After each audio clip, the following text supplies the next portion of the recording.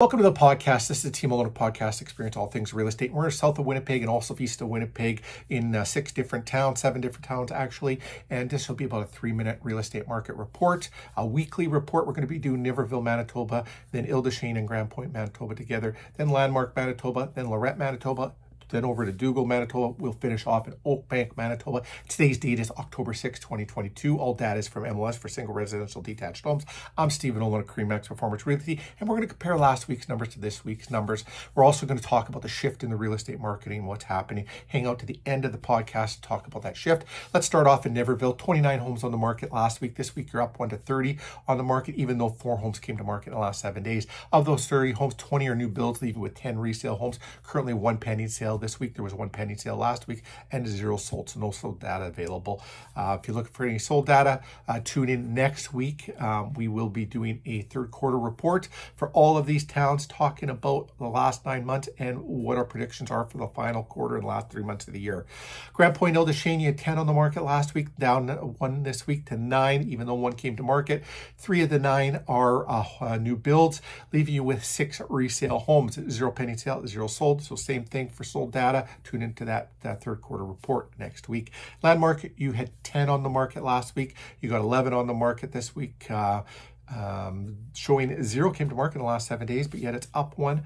9 new builds, leaving with 2 resale homes, 1 currently pending sale, and 0 sold. There was 0 sold, 0 pending sale last week.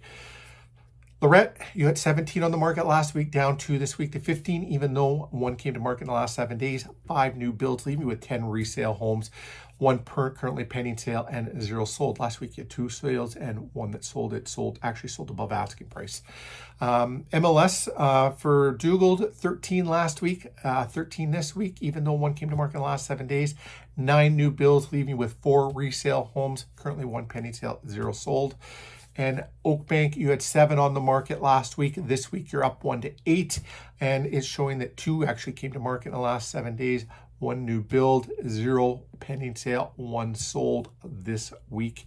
You had 0 pending sale, 0 sold last week.